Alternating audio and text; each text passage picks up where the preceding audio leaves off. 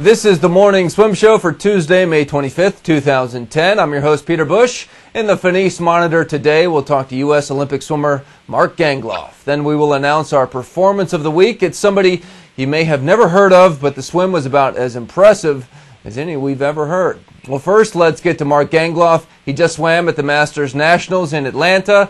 One last hurrah for the high-tech suits. And Mark joins us right now in the Finis Monitor from Auburn, Alabama. Mark, welcome to the show. How you doing? It's great to be here. Thanks for having me on. Is it nice to throw on that fast suit one more time? You know, it was actually kind of weird putting it on. I wasn't really, for a while there just putting the jammers on. I could get ready 10, 15 minutes before my race. And it was hard to go back and do a whole preparation and have to put my suit on 30 minutes before I raced. Well, now that you've gone back to jammer swimming primarily, was it even more... Were you even more cognizant of just how much faster those things made you swim? Yeah, absolutely. I mean, it was they helped out a ton, and I never really wore it during the short course season too much because none of my main meets were short course, and so I really felt how much it helped off the walls, especially.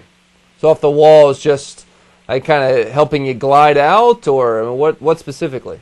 Yeah, I mean, I think gliding out and then through my pullouts, I could keep my pullouts quite a bit longer and keep my speed. So that's where I felt it most was, pushing off the wall and then actually just on the down pull of my pullout was much longer. So what do you do with the suit? You just you frame it, or you just throw it in the trash, or put it in a drawer just in case you ever want to pull it out again? I'm going to keep it around. I don't know if there's any training uses for it that I can use later.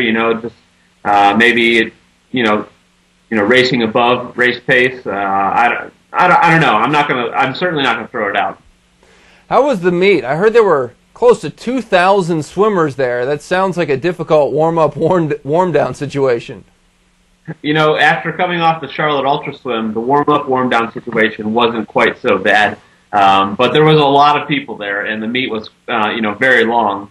But there was a lot of, really impressive swims. Rich Abrahams doing 22 in the 50 freestyle as a 65-year-old man. That blows my mind. Well, thanks for giving away our Performance of the Week there, Mark. Appreciate it. I didn't know. All right, well, you were paying attention. I can appreciate that. Hey, you're volunteer coaching at Auburn still, correct? Correct. And, you're on the national team, so you get some sort of stipend from USA Swimming, but, you're a guy with a wife and a kid. How do you support yourself? Well, I do a lot of swim clinics, both with Josh Davis and Mutual of Omaha Breakout Swim Clinics, and then the Fitter and Faster Tour with Arlo Promotions. And, that helps out a ton. The stipend helps, getting that every month, and then you just have to find out and be creative in ways to make money. So any way you can do a swim clinic or a speaking engagement, big or little, you just kind of got to keep yourself constantly working throughout the year. Yeah, and USA Swimming is talking about this athlete partnership deal where you guys would get a bigger stipend, but you'd definitely have to give away some personal rights and go do more stuff for USA Swimming. How do you and some of the other swimmers feel about it? It's... The details are not set in stone to what we have to give up exactly. So that's what I think where everyone's apprehension is.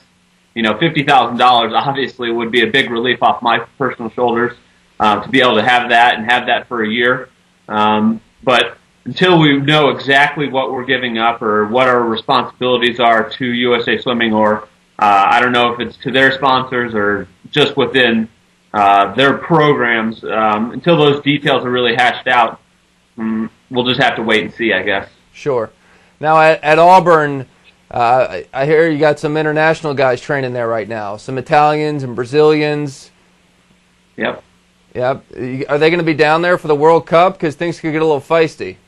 I'm not sure how long the Italians are here. I know that Cesar's been gone since his nationals, and Enrique Barbosa has been gone for a little while. So I don't think the Italians are staying that much longer. But I know Cesar will be back for a little while, and I think he's going to be here through Pan Pacs. But we have a great group. It's been fun. exciting. You know, when you drop new people in there like that, kind of gives the entire group a little bit of a stimulus.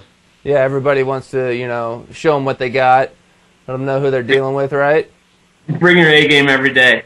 Hey, that's good training motivation. And you're going to go to the Mare Nostrum series, right? Actually, I'm not. I was originally planning on doing it. I'm doing a small meet in France on the 20th of June, and then the week after that is the Paris Open, so I'll be sticking around. Actually, I'm going to go over and train with Fred Bousquet in Marseille for about a week, and then head over to Paris and train and race in the Paris Open. Is it tough for you to leave now that you've got a baby daughter at home and your wife Ashley, you kind of leave her hanging out with the baby? Yeah, absolutely. About 2 weeks after she was born, I was over in Manchester, England, doing the duel in the pool, and that was really, really difficult because my flight got delayed coming home. It took me extra 48 hours to get home, and so I was really missing her then. And we're pretty lucky because Ashley's actually going to come over to France, so it's going to be a little vacation for her and I, and Ashley's mother's actually going to watch the baby. Oh, that is definitely a good thing. We'll take that, right? Holy cow. I am in the exact same boat as you. I think your daughter's like 3 days older than me. I'll take a vacation, give the baby to Frank for a weekend anytime I can. Yeah, absolutely. All right, Mark. Well, thanks again for joining us. Appreciate it. Thank you. All right. That's Mark Gangloff joining us. He kind of gave away the performance of the week, but we'll take a quick break. We'll come back with there's one other race we want to mention. We'll be right back. Hello, ladies. Look at your man. Now back to me. Now back at your man. Now back to me. Sadly, he isn't me. But if he stopped using lady-scented body wash and switched to Old Spice, he could smell like he's me. Look down. Back up. Where are you? You're on a boat with the man your man could smell it. What's in your hand? Back at me. I have it. It's an oyster with 2 tickets to that thing you love. Look again. The tickets are now diamond. Anything is possible when your man smells like Old Spice and not a lady. I'm on a horse. Mark Gangloff just mentioned the stunning 50 freestyle swim of 65-year-old Rich Abrams from Colorado. He clocked a 22:10, but he also had a phenomenal 100 free, swimming a 49:42 at age 65.